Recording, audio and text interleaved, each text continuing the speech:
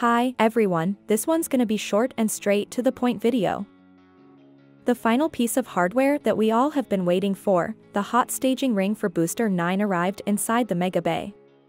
La Padra's Rover 1 cam captured the moment when it was moved into Mega Bay for installation on the booster. SpaceX wasted no time and it was lifted and placed on top of the booster for proper installation.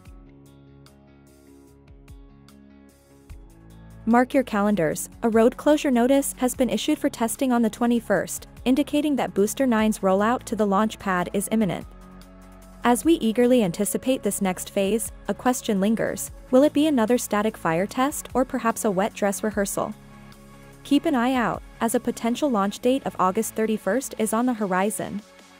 For the Starship Flight 2 to happen, SpaceX has taken a significant step forward by submitting their comprehensive report on the April Starship integrated flight test mishap to the Federal Aviation Administration. The review process is now in progress, a development initially reported by Payload. Following the unfortunate mid-air destruction of the vehicle, the FAA predictably grounded the Starship program, prompting SpaceX to implement a series of changes and modifications in order to obtain a new license. Let us wait and see how fast the FAA comes out with an answer. A little while ago, SpaceX launched its 58th successful mission of the year. Starlink Group 6-10 was launched atop of Falcon 9 from SLC-40 at Cape Canaveral Space Force Station in Florida. 2, 1, ignition, engines full power, and liftoff of Starlink 6-10. Go Starlink, go Falcon.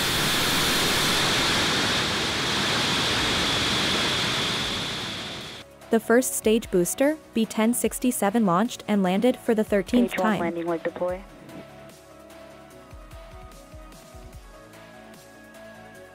Stage 1 landing confirmed. That's it for now. Thank you once again. Stay tuned for more updates in the next video.